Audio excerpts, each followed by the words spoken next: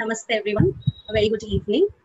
We are extremely happy to have an eminent physician with us today, Dr. Avik Basu. And Sir has a lot of feathers in his crown. I would like to read out few. Sir is an MBBS, silver medalist and an MD. He won several scholarships from the Government of India, Ministry of Human Resource Development of Higher Education, Calcutta Club Limited, and several other institutions. He's been a physician in Kolkata for almost 5 years now.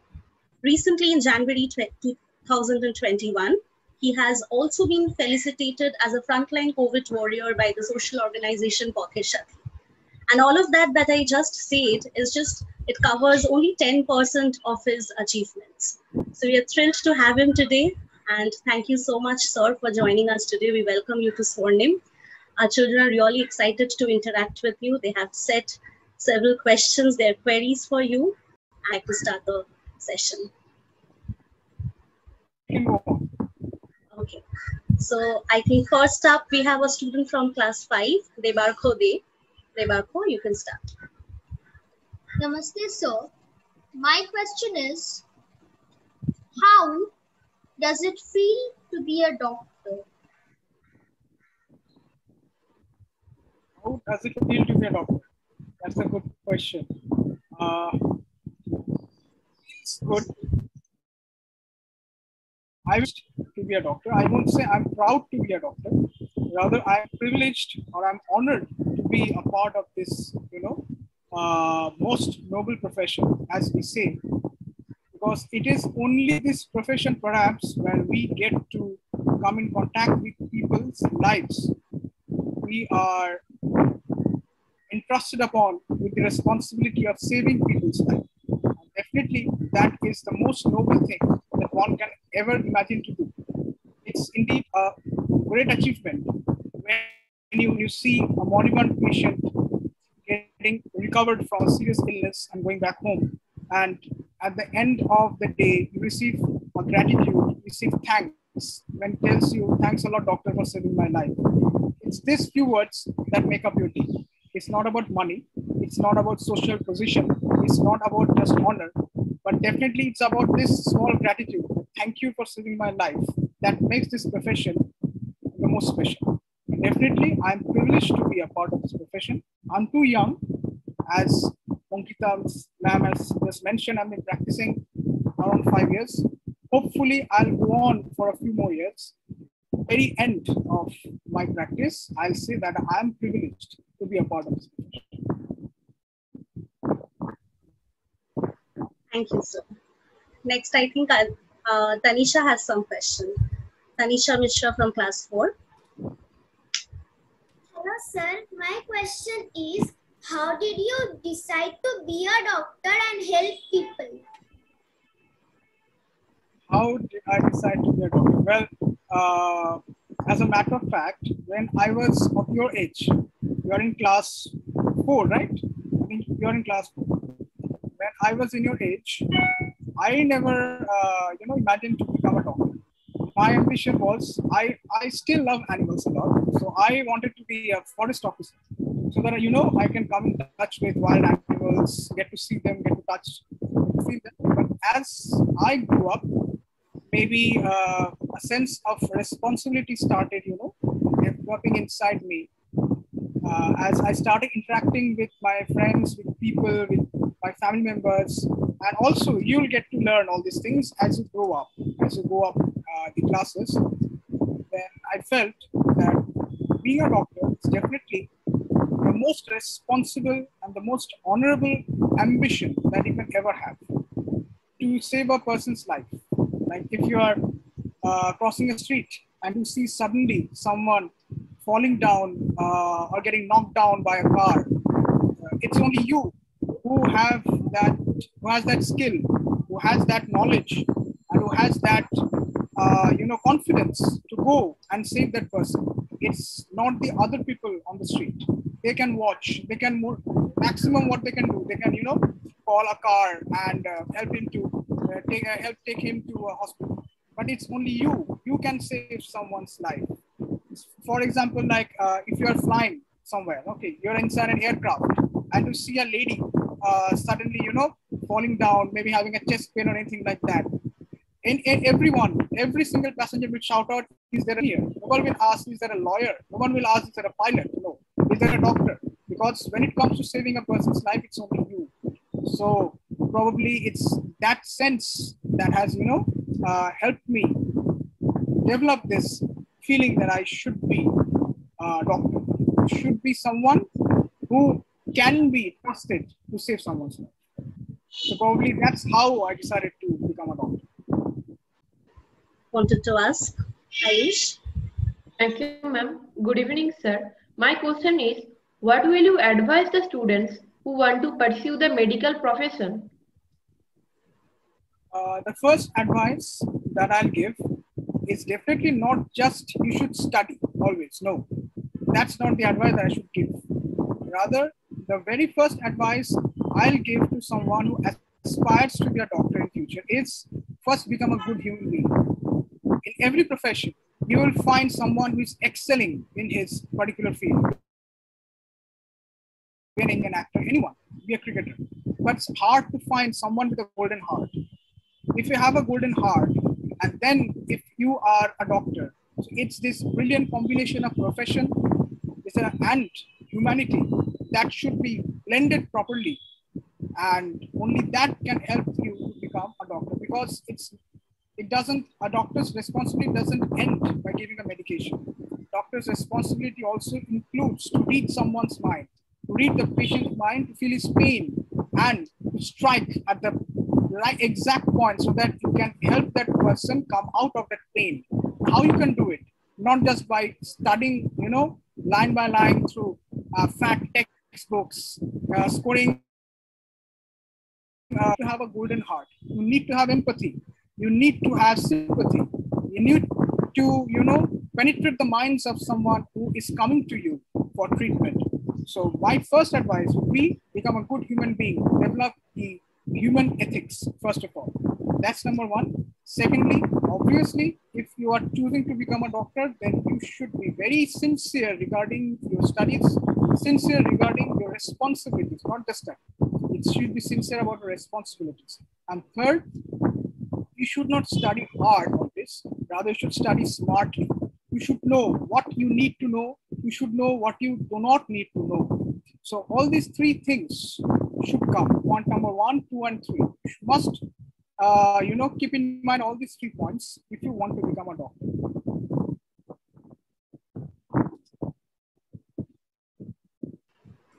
Debarko, I think. My next question is, how does a stethoscope work? Actually, this question is a very popularly asked question. Many people doubt that how does a stethoscope work? Well, if you need to know how a stethoscope works, then you need to have a sound knowledge in physics. Okay. It will be difficult for me to summarize the entire mechanism of how a stethoscope works in this short, talk. But since you asked the question, I think I should answer. If you have already gone through, or if you have this idea about basically what's doing is we use a pair of tubings that we plug into our ear, and there's a single tubing with some rounded thing stuck on one side. We call it the diaphragm of a stethoscope, and we place it on a person's chest or wherever we need to hear the sound from. Now, the sound that is coming from the heart, it vibrates the diaphragm, it strikes the diaphragm. So it's almost like what you are hearing and how you're hearing through a headphone. Okay, like you are plug in the headphones. It's in a similar fashion. So basically, it picks up the sound waves from the heart. It amplifies, that it magnifies, it increases the sound waves. It synchronizes the sound waves, and they travel to our ear. And that's how we come to know whether it's a normal heartbeat or it's an abnormal heartbeat. So this is in short how a stethoscope works, but definitely you need to use it once so that you can understand how it actually works. It's a good question, but maybe early to ask or your age, but definitely it's good to know. I'm quite curious regarding working our stethoscope. Wishing to see you someday on my chair, maybe after around 10 years or so. Let's see. Okay. I think our youngest student has one more question. Yes, Tanisha. Sir, my another question is, how do you recognize disease by symptoms? That's also quite, question that is quite typical for our profession. Typical symptoms. There are different diseases, and each disease has got innumerable number of symptoms. Symptom means what a patient says. For example, if you are coming with some complaints, then you are telling me the symptoms, like you are having fever, you are having cough, you are having throat pain, you are having chest pain, you are having body pain. These are the symptoms which you say. Okay, and there are several symptoms which are common in different diseases. But we need to listen to all the symptoms. Not only the symptoms, we need to examine the patient as well. And only then we have a holistic idea of what is happening inside. Only then can we come to a conclusion that, okay, this probably is a disease. Is this disease? Maybe it's dengue. Or it's okay. My question is, have you ever encountered with any patient who panicked unnecessarily? If yes, how did you manage such a situation? People who panic unnecessarily. There are a lot of patients who panic unnecessarily. For example, even students panic a lot, mostly before examination. I've had a number of patients who come with me, like examination 2 days later on, and they're suddenly having, breathing issues, having chest pain, feeling nervous, not feeling like eating, or even throwing out just 2 days before. And he's a young patient, not having any significant medical history. Then we really need to talk to the patient. That's what we need to do. We need to talk to him. If by talking to him, we can see that he's answering quite normally, or he is communicating quite normally, then we definitely come to a conclusion that he has no hardcore disease, rather is having something which we call a panic spell or panic attack or anxiety issue that we see, maybe fear or something like that. Okay, worrying. The best way is to counsel him or her to know what's the problem he or she is facing. And that's the way you have empathy. That is, you need to penetrate the mind of the person to know what is actually happening inside. Because it's all panic means basically it's all inside the mind. There's nothing elsewhere in the body. Whatever problem he or she is facing, it's originating in the mind. So you need to penetrate the mind of that person and make him speak out to you the problem that he's having, and you can easily understand his situation. Then you need to talk to him, you counsel him, and he or she can definitely come out of the panic. Sometimes we need to a different issue, but mostly talking to each other helps a lot.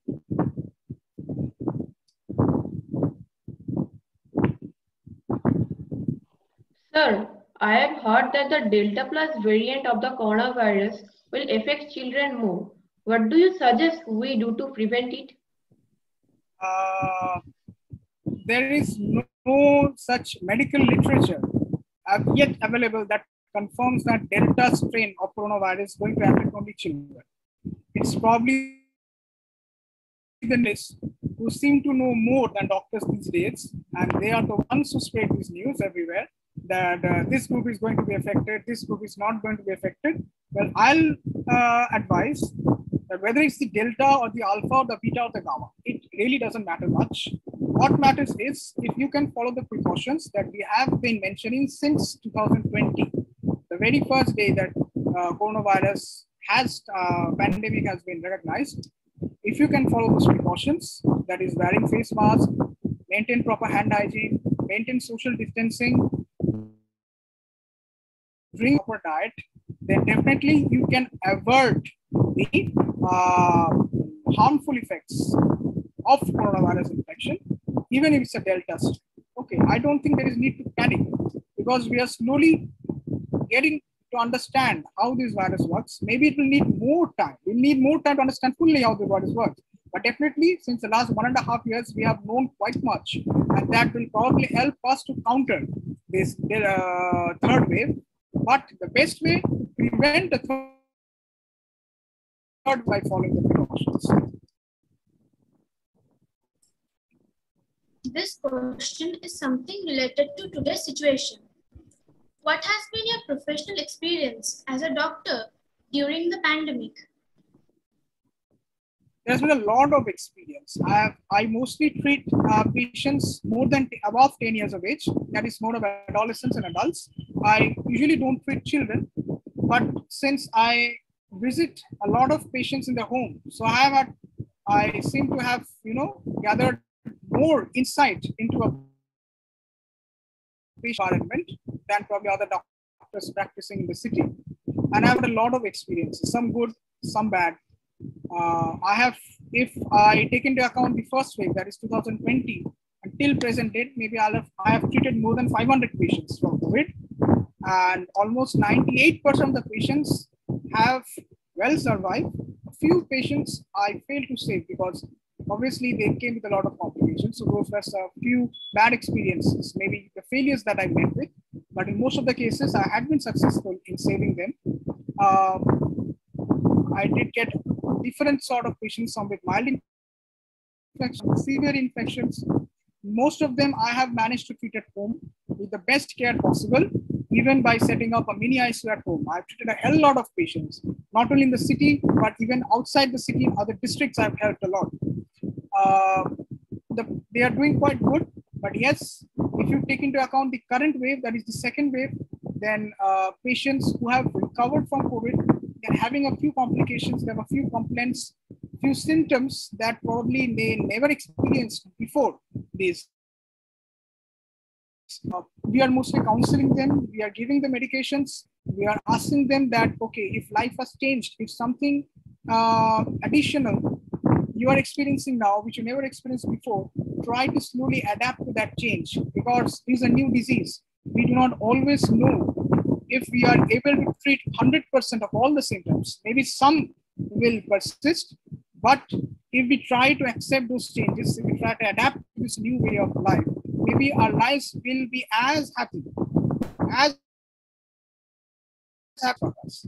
And this is more important for children, for youngsters, right? Because we are more accustomed to working outside, to going to schools, going to offices. It's becoming very difficult for us to stay at home and do all these things. Like even we never had the experience of online school at home. It's this generation, you are having this new experience. It's a new way of life. It's definitely very difficult to adapt to the change so fast, but we'll need some time. And definitely with time, I think more innovative ways will be available to us to adapt to this. Schooling probably will have more innovations in the near future, and students will be more student friendly. I definitely believe if technology has advanced, it will gift us something good that will definitely help us improve our lives.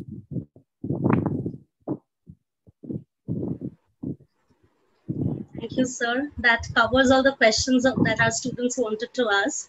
And it was very insightful. And especially, I would like to thank you for highlighting on the positive aspects of the present situation. As you say, that adaptability is the key to all of our students learn something from that. And thank you for sharing your knowledge, your experience, your expertise with all our students. And we are very thankful, and we express our heartfelt gratitude to you and all the other doctors who have been tirelessly working at the wake of the pandemic. Thank you so much, sir, for coming today.